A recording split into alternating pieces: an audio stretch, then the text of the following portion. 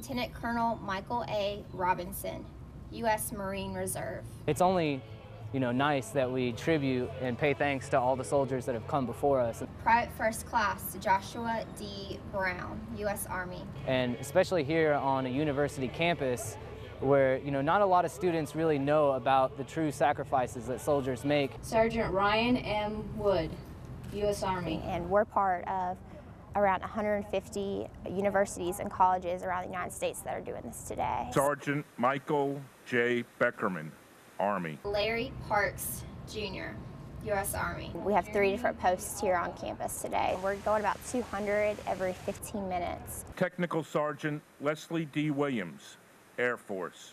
Specialist Sean R. Cutsforth, Army.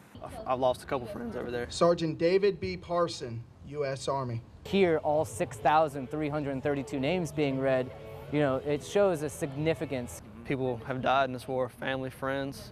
Either you've known somebody, you had an acquaintance that's been killed over there. Private First Class Anthony D. Herbert, U.S. Army. Specialist Ethan C. Harden, U.S. Army. Specialist Adam G. Harold, U.S. Army. I think enough students really realize the impact that this war has had on our entire country. Private Joseph R.